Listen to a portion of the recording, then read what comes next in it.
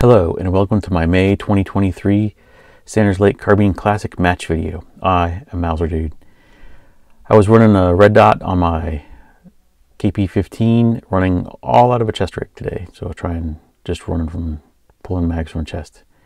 I started off on stage one. Stage one was a repeat of an IDPA stage, and we might have run this once before too. So that's pretty cool. You have a choice of either going prone and taking some easy shots, or run around a couple extra walls, making some hard shots. So, and at this match, all the stages you start with 11 rounds in the first magazine.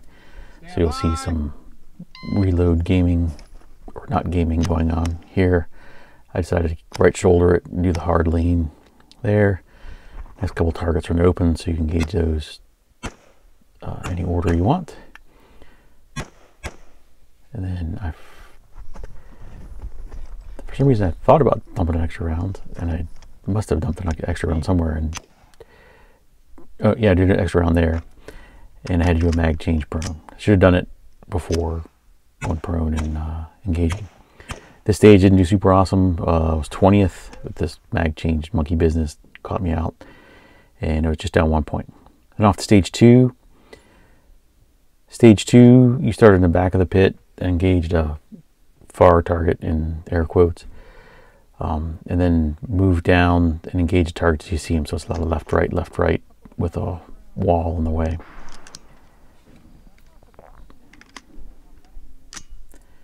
And see me getting ready there, and the sunlight, you can kind of see the one target poking off to the left of that black barrel down there,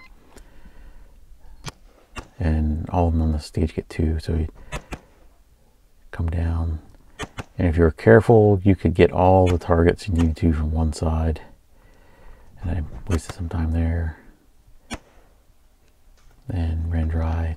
Didn't time mag changes again, and then I knew there was that one and then that one. One more. Yep. This stage was my best stage of the day. Came in 7th, just down 2 points. Double tapping at this distance was pretty fun. I was off stage three. Stage three was my disaster stage. This was to simulate a target diving. We used a series of 5 targets kind of scattered out in a diving kind of pattern. We've used that before, and that's pretty neat. You started off in the circle and had to take a step back to engage the kind of diving kind of target there. And you notice a lot of hesitation there. This is in the bright sunlight, about 10:30 in the morning, and you see I have to adjust my optic there. I had no dot at all. It was invisible. It was just too dim. It didn't auto adjust or something. That's the first time I've hit that problem. So, and then that hosed me up for the rest of the stage, and it ended up just being slow and down 5. So that wasn't super awesome. I was off to stage 4 back in the shade, and this stage didn't do super awesome either. To back up again and engage a couple targets, and there's a lot of shoot throughs with this. You have to be careful of no shoot throughs. Anyway, these miniature no shoot kind of dog targets. So you do left, middle, right here, and be careful of the no shoot there. Come around here, and you had a choice. You could go to the left of the barrel, engage the far left target. I chose to do it the hard way and go off from the right side, and use a little trickier target presentation. And this last target was a real hard lean, but you could get it, and ended up putting three in it. I think it was down 0 on that target, so I only needed 2. That stage I was just down 2 for the stage, and came in 23rd, so just a little slow.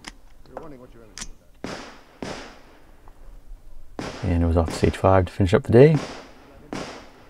Stage 5, you were presented with 3 targets in the open, and you had to go in the open. You have to go near to far, so you have to engage the left one first. And I think we were waiting for the squad in the next bay to finish up. And it was super duper fast. And I'd mistime my mag change again.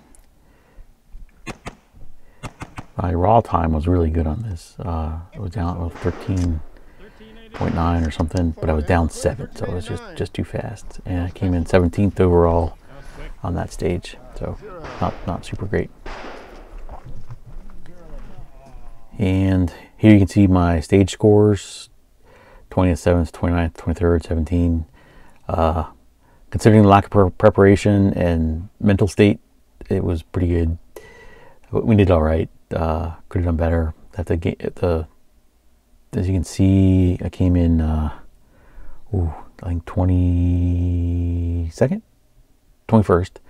And there was in the middle of the pack there wasn't much time. I think there was 12 seconds separating like 5th from 30th. So there was a pretty tight band in the middle there, out of the top tier there. And as always, thanks to Merrily Gus and Sprinkles for all their support. I couldn't do without them. I'll see you next time. Later.